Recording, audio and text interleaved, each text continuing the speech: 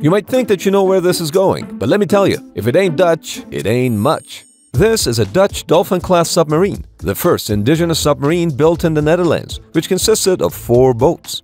Originally designed in the 1940s, the Dolfijn-class was too expensive for the Dutch government to afford, and as a result, the submarine was redesigned in the 1950s to lower the costs. And so a few things had to be simplified.